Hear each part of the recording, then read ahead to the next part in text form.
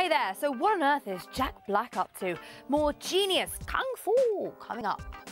At number 5, Matthew McConaughey has been sent a year's supply of deodorant. Why, you ask? Well, apparently the actor admitted that he doesn't actually use the stuff. Yes, interesting choice. So anyway, a kind company in the US decided to solve the problem for him and send him loads of the stuff. Ooh, lucky him. At number 4 today, it's our very own Alison Earle, who is a little bit of a celebrity, don't you know? Or at least these people at the Cannes Film Festival thought so. There'll be plenty more from Cannes coming soon, so stay there.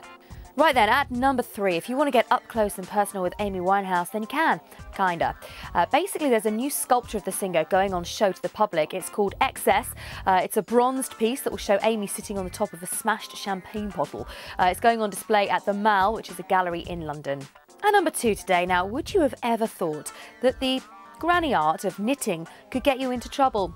No, I wouldn't have either. But anyway, for one Doctor Who fan, it did. The naughty knitter is in hot water with the BBC after she published knitting patterns for the sci-fi dramas Monsters on the Internet.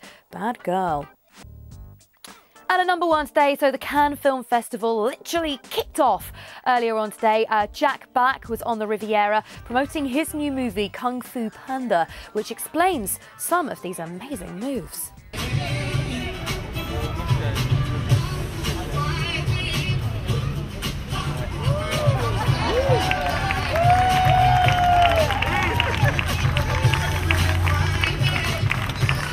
Oh, wow, the man is a genius. Right, for all the gossip from the Cannes Film Festival as it happens, make sure you stay here. And for more Showbiz Hot 5, same place, same time tomorrow.